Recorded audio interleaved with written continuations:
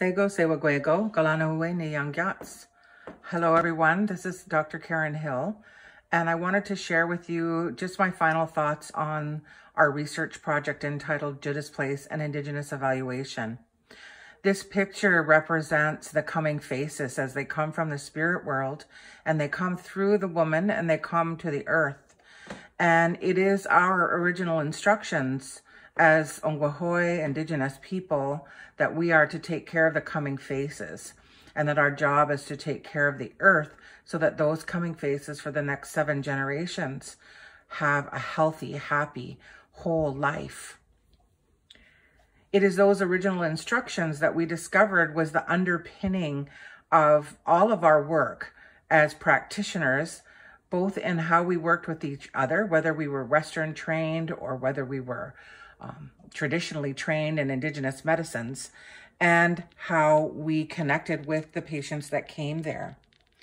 And that is what our people saw. That is what they described over and over again, was how as Indigenous people and practitioners that they witnessed through us how we embraced our original instructions, how we utilized our own Western knowledge and our traditional knowledge and brought that together to provide care for them and their families as they came to Juddahs Place for support and primary care.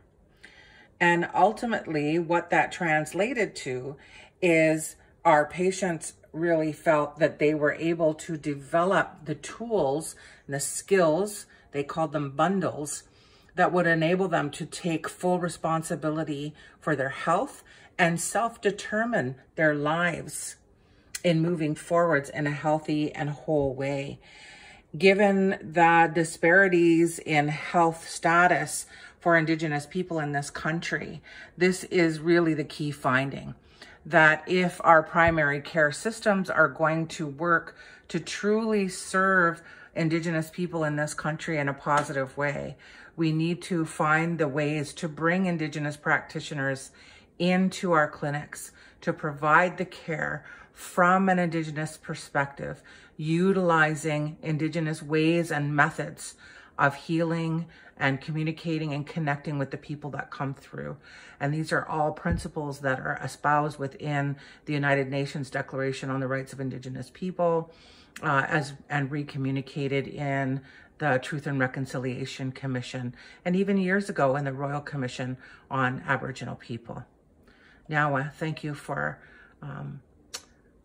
learning more about our people and this evaluation.